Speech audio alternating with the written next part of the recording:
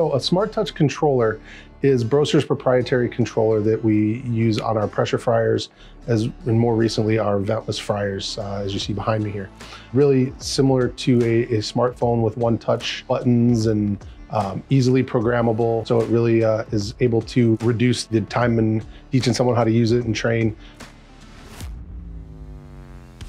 So the preset library on the SmartTouch controller really is a benefit. There's some differences between the pressure fryers and the ventless fryer. On our ventless fryer, for example, it has all of Broaster's freezer to fryer products loaded in there, ready to go for easy use and setup. So you set up, plug it in, got all your presets there.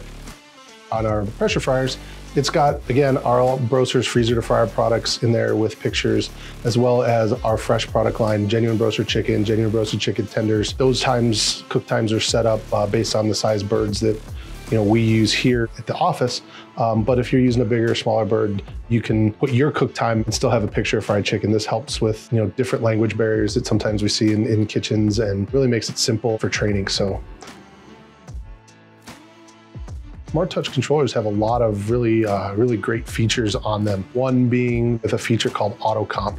What auto comp does, when you lower your product in, obviously the temperature of the oil is going to drop. So it takes that into account and will actually slow the cook timer down a little bit to help ensure that your product is cooked. So if the oil temperature drops really low, it may slow that beat down to maybe 1.5 seconds, just to give you some extra time to help ensure the product is done. There's a help tab, and it gives you a tutorial on how to do things maybe you had forgotten.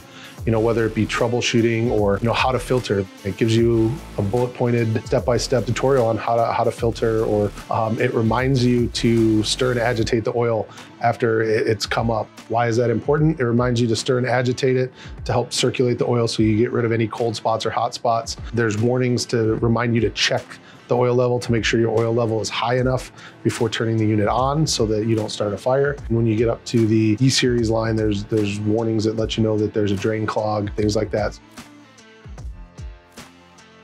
But one of the benefits of SmartTouch control is having a built-in USB port. This enables you to transfer menus from one fryer to another. For example, you have multiple fryers in your location. The size of your chicken has gotten bigger and you can't get the original size you were doing.